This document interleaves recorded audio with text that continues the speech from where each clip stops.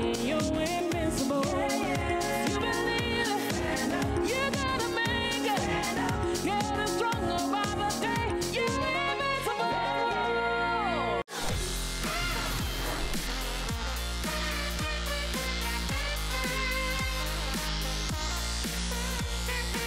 I want to. I have never seen that one before. What are you guys doing? Sure. All right, it's fine. Well, it's a Friday feeling. Good evening, Mzansi, and welcome to the Friday installment of Trending SA. The week is officially over, yes. But you know what? We're here to ease you into the weekend. My name is Mo Flavor. Some call me Mo Fizzle. And I know I'm going to get a lot of flack for that one. But I could never, ever add so much flavor to the season alone, all right? Helping me do that, setting the trends, and looking some of the topics in motion is the mother of hip-hop, hippity-hopping. That's right. Hippity-hopping and hoppity-hipping. Mother of salt and pepper. Mother of glitz and glamour. Sour. 100%. Do you have any others? No, Mother of fame and fortune, all the nice things. And of course, next to her, we have the satirical and, dare I say, the sultry Lesego. Better say sultry, Miss Cabby, if you nasty. Thank you, Lesego Minaj. And of course, the Emperor of Imlazi. I trust him to do his own intro because he is my player after all. And I decided to actually dress like a game ranger because we've got a tiger, a leopard in the house. There's a tiger. Please help me. I don't understand what's going on. Oh, you don't even know what it is. But anything with like, that's a cat. It's a tiger. I don't play with animals. You know what? You need to do better, Emperor. This is not the one. So without wasting any more time, let's get into it. So this past week, social media was abuzz with stories that emanate from the Super Bowl, from the underwhelming halftime performance by pop R&B singer The Weeknd to Jasmine O'Sullivan belting out the American anthem like a vocal powerhouse that she is, as well as these are the bold scenes right here. Hey, wow. So the story goes, this guy saw a bet on a popular betting site offering mola to anyone willing to run onto the field during the Super Bowl. He got as many people as he could to place a bet on the site and use his friend as a decoy during the game to distract security guards. And then he ran onto the field. Now, Brother Man has earned himself a criminal record, but he also earned himself a staggering $370,000, which is, wait for it, 5.4 million runs. So I want to know from you guys, would you run onto the maybe Soccer City pitch during a Chiefs-Pirates derby for 5.4 million? He did it in what's that, a leotard? That's like a thong. I would go butt naked. I would go for 5.4. Wow. This is I can get a Rolls Royce for 5.4 million. Okay, and then you guys will be passing there in your little polos and your picantos, and I'll be there in a Rolls Royce. I'll take it one step higher. I'll jump out of a plane, butt naked, Okay, with nothing on, land center pitch. Just as a player's as they're scoring a goal. Me, I'd run onto the field like this. This is how You're the first person to stand on TrendingSA, by the way. the camera got it. I don't know, hey, I don't know. I don't even know if I can say anything at this point. Oh my goodness, guys. would you? Take it to the Would you not? This next story guys. sent shockwaves amongst the Navy, and you have to say it like that, after it was reported that French designer house LVMH and Rihanna have decided to part ways 2 years after they birthed the Fenty Fashion House. And the two parties have cited that Fenty's high-end ready-to-wear collection wasn't a match for her broad fan base. It's Now, so guys, sad. it's not all doom and gloom. Shum, I can see you already tearing up, but it's not doom and gloom for the Navy. Did I say it right? Yeah, the Navy. Navy. And the company released this statement. Take a look. LVMH and Rihanna reaffirmed their ambition to concentrate on the growth and the long-term development of Fenty ecosystem, focusing on cosmetics, skincare, and lingerie. However, you guys took to social media to vent your frustrations, and this is what the tweets had to say. Jeff, see, I can spell that, Jeff. That's white spelling of Jeff. Yeah, says, wow. First woman, first black woman, first Caribbean woman to create an original brand at LVMH with Fenty, and they shut it down during Black History Month. SMA. And this is what Marge had to say. She said, it's really sad that LVMH is parting ways with Fenty because the brand had a lot of potential. I don't think price points were the issue. I think what went wrong is the simple fact that designs were a little dated. And Yela Yu had this to say. She's got Fenty Beauty, Fenty Skin, Savage Fenty, Fenty Cars, Fenty Solar Panels, Fenty Skyscraper Architect Femme, Fenty Tree Installation, Fenty Jewelry, Fenty Island Cuisine, and Fenty Organics. Oh, and a record deal. She'll be okay. So, in light of Rihanna and LVMH parting ways, which South African celebrities do you think should actually start a clothing line, guys? Oh, man. Let me tell you something. Anybody that follows Lamise Holworthy, right? Live M, Metro, Club DJ, will know that she's absolutely fashionable. That is how Kulichana was said. Fashionable. Yeah, no, definitely. And I've seen a lot of women follow her for her style, even before she got onto TV. The haircuts, the look, you know, and I just think she's got that. What is it, je ne sais quoi? Pitching her line right now? Is it je ne sais quoi? It is. Come on, Lamise. Don't Je ne sleep on sais quoi. yourself, girl. Yeah. Liseko? Mine is not a South African. I don't know if you asked for South African, but Lizzo. For me, it's always going to be the big girls creating fashion. I don't want more, like, I'm going to the opening of Parliament. I want fashion. But I feel like Lizzo will give us big girl fashion. Good. Not the opening of... You know what? I think I would say Ricky Rick. He is super, super stylish. The only man who's looked that good in a duck. He did that shoot years ago where he looked really, really dope. And he's kind of started, I guess. He's got his event that he does, and he's released like a sort of NBA merchandise type, basketball merchandise. So I'd like to see it grow and see what else he could do. But I think he'd add wear his clothes. You know, as a plus size model, I would love to actually check out my Instagram. I model now.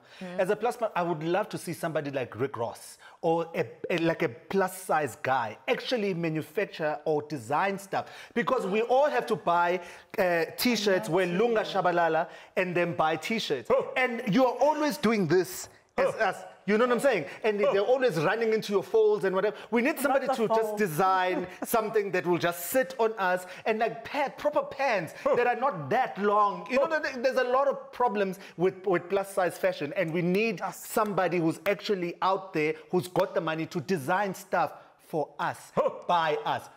Amazing. Speaking of money, we've got to make some, so we are going on a quick ad break, and when we come back, we'll be in conversation with...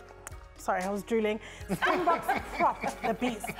And then later, we go all the way to Nigeria to talk music with L.A.X. You don't want to miss it. Remember, so the thirsty. hashtag is #on3. See you in a bit. See you in a bit. You're so thirsty. See you now.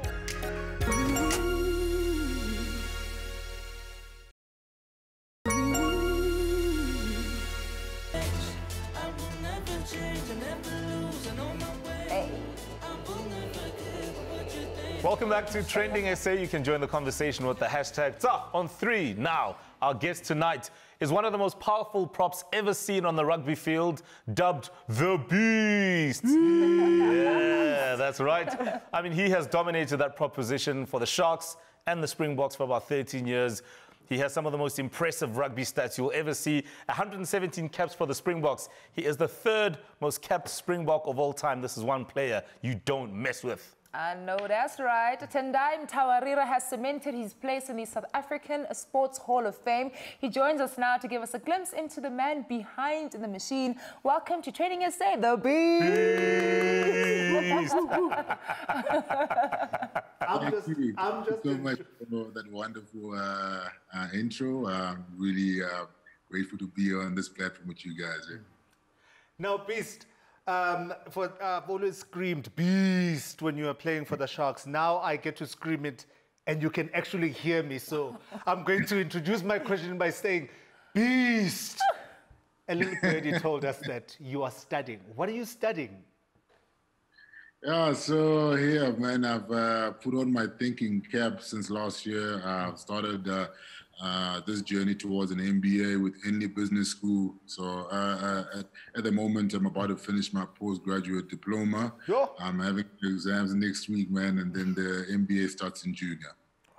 Wow, wow, guys, what are you doing with your lives? So you went into retirement straight after that amazing World Cup win. How has life been outside of the Springboks? You know what? It's been pretty good. You know, the transition has been quite seamless. You know, because I always knew what I wanted to do. You know, after my rugby career, I certainly miss running out and playing for the green and golds, representing the Springboks. You know, with passion, and yeah, it was a special journey. You know, I came full circle in my career, and all I wanted to do at the end was win the World Cup. So I was so grateful that I could end on the highest of highs. Yep. So I think Speaking of ending on the highest of highs, you know, you played with the Springboks for the longest of time. You have really beautiful moments. I'm sure you built lifelong friendships, you know. What do you miss the most about being with the boys, with the team? I mean, I can imagine what it was like winning and then going into the change room after that. Yeah, and you know, the bonds that I created on the field, you know, with my teammates, I promise you, you know, those are bonds for life, you know, and I'm grateful to have met so many great characters, you know, guys like Sia, Elizabeth, you know, guys that I used to spend every single day with. And, you know, to this day, we speak like every second day, you know, so we've got a really strong relationship. And it's something that I treasure, you know, the camaraderie and the sportsmanship, you know, that you have on the rugby pitch. It's special. Okay, so Zeri, that's what I call him in the DMs, guys. So when you're not playing rugby, when you're not working, when you're not macking on me in the DMs, what do you like to do for fun? Well, you know, I actually love to spend time with my family. I love that answer.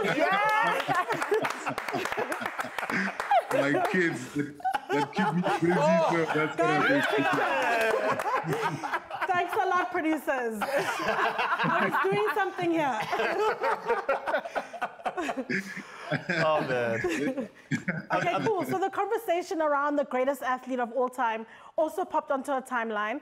And I'm curious to find out from you as our very own GOAT. We were debating on the socials. I mean, for me, it's definitely Serena Williams. But between Serena, LeBron, LeBron, Tiger Woods, and Tom Brady, who would you say is your GOAT or the GOAT? For me, you know what? It's pretty simple. It's LeBron James. Yep. I'm a huge NBA fan, and I've followed LeBron James, you know, since he got drafted. So I'm quite, an avid fan of his. So yeah. Yeah, there are only two choices there, but we're not going to get into that one right now. Now, I know that you're in the Major League Rugby side, Old Glory DC, but I'm kind of curious, right? So when you heard that Rock Nation had bought a stake in the Sharks, I mean, what popped into your mind? You know, was there a bit of, oh man, you know, I think I missed that Rock Nation train? Did I? You know, what popped into your mind? No, you know what? I was super excited. That's the first thing that popped into my mind. You know, thinking about the endless possibilities that these guys bring into sport. You know, Rock Nation, and you know, just basically American brands. You know, so I was really excited for the Sharks brand to really take off. You know, and be known in the U.S. So yeah, for myself, I missed the boat. I missed that boat. You know, but I guess now I can play some sort of a role. You know, as a mentor. I'm still quite involved with the Sharks. So, yeah. Yes.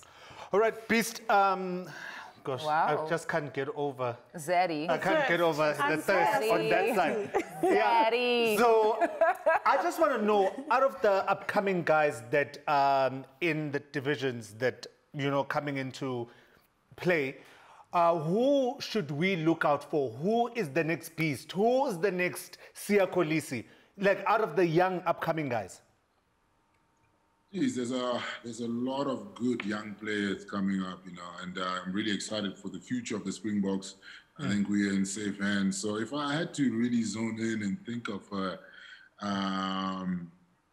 youngster that is going to make it onto the big stage, I think it's Similani. I absolutely love his play, his style, and what he has done for the Lions.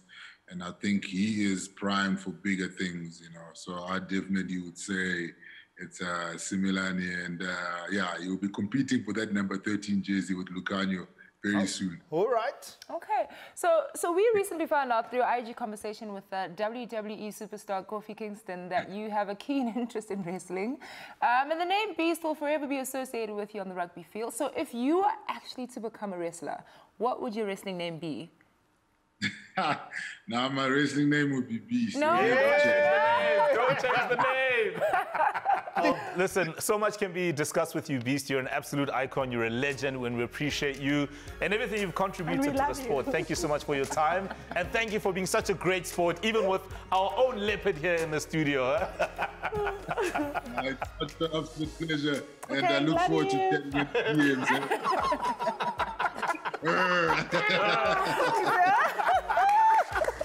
That's what, man.